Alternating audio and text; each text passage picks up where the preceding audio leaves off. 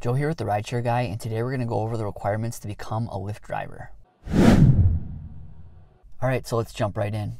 First, there's the age requirement, and this varies by region, but the age required to drive for Lyft ranges anywhere from 21 to 25 years old. And again, that age does vary by region, but for example, here in Minnesota, the required age is 25 years old. Now, as far as vehicle requirements, all Lyft vehicles must have 4 doors and a minimum of 5 seat belts. And additional vehicle requirements vary based on your region's requirements. So here's a look at what those vehicle requirements are here in my state of Minnesota. If you drive in Duluth, Minnesota, your vehicle must be at least a 2011 or newer. And if you drive in Minneapolis and St. Paul, your vehicle must be a 2006 or newer. And it does say that 2009 vehicles and older must have less than 150,000 miles.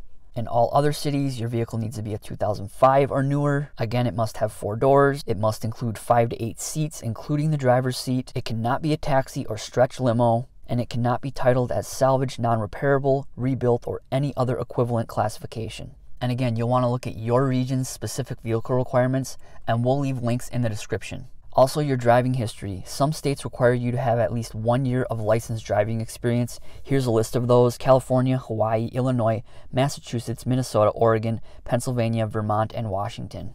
Alright, next you'll have to go through a background check. And currently, background checks can take several weeks to process and may be delayed due to court or DMV closures caused by COVID-19. For the background check, U.S. drivers must provide a valid social security number, and those background checks are run by a third-party company called Checker. And you can actually check the status of your background check by logging into the Checker applicant portal. Now, as far as the specifics of the background check, you may be ineligible to drive on the Lyft platform if your results reveal some of these things: listed on the National Sex Offender Registry database, have been convicted of a disqualifying violent crime, a sexual offense, an act of terror. And on these 4 things, the time frame may vary based on regional jurisdictions: driving under the influence of alcohol or drugs in the past 7 years, a disqualifying fraud-related offense in the past 7 years, a disqualifying drug-related offense in the past 7 years, or a disqualifying theft or property damage offense in the past 7 years. Alright, now you will also undergo a DMV check, and that check is run by another third-party company called Safety Holdings, Inc. You may be disqualified if you have 4 or more moving violations in the past 3 years, a single major moving violation in the past 3 years, a DUI or other drug-related driving violation in the past 7 years. And again, that time frame may vary based on regional jurisdictions,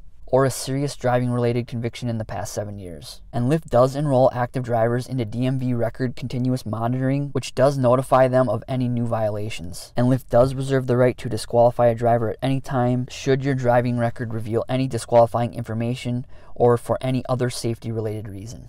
Alright, now as far as driver's license, license plates, and insurance, you must have a current and valid driver's license, you must have valid plates with current registration, and you must have current and valid insurance with your name on the policy. And your specific region may not require your name to be printed on your insurance policy, and if your insurance policy doesn't have your name listed, you'll need to get a declaration page from your insurance company with your name.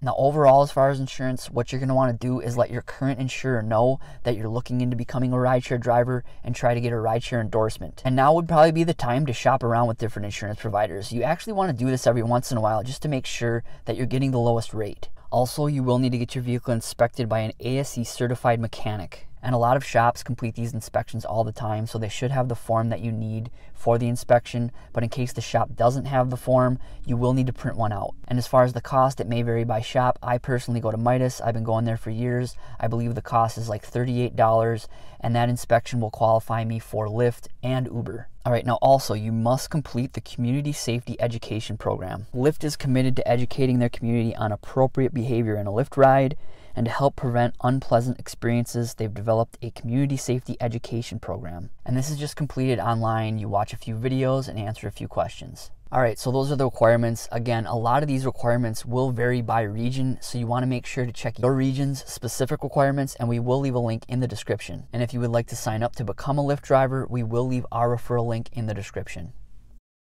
Thanks again for watching. Please like, comment, or subscribe, and drive safe. Thanks.